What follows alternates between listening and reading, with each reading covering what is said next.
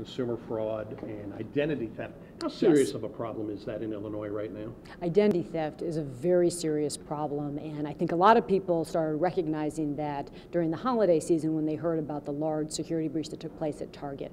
Well over 100 million people's personal information and credit card and debit card information was stolen. But the reality is that Target's only one of thousands of these security breaches that are taking place all across the country consistently.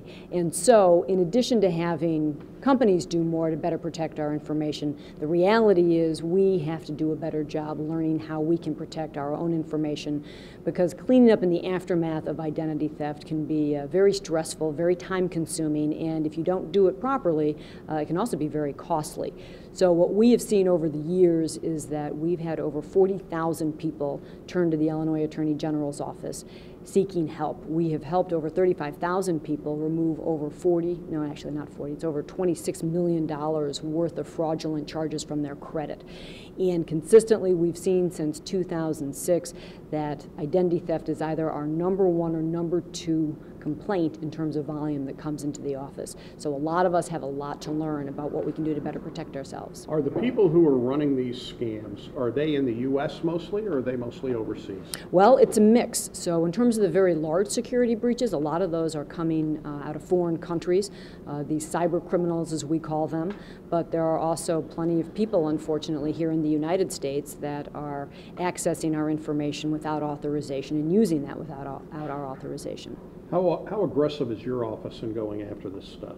Well, what we're very aggressive in doing is trying to educate people about how they can prevent themselves from being victims of identity theft, working then to help people clean up in the aftermath. But I always think it's a much better policy if we protect people from being victimized in the first place, as opposed to put their financial security at risk by not doing that.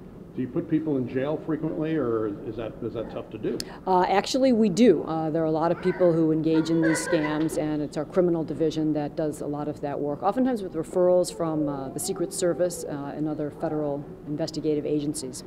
Do you have anything? Yeah, what are the big scams or issues that are going on right now with security? Well, one of the biggest concerns, I think, is when people are going into stores and they're using their credit cards or using their debit cards, and they're not realizing that by using their cards so often, every single time a company has that information, there's the potential that there's going to be a cyber criminal out there that's trying to get that information, sell it on the internet to somebody who's then going to start using it. And so what we say to people is really three things that you can do. One, you can put a transaction alert on your card. So every single time that card is used, you'll be notified.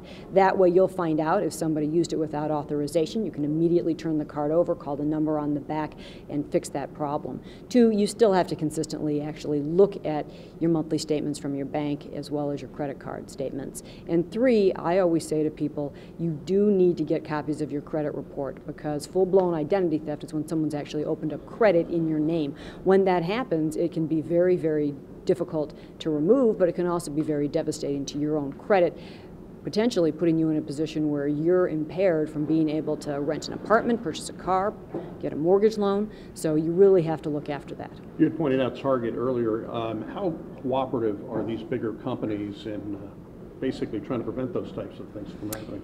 How good are they at it, or how cooperative they are with our investigations?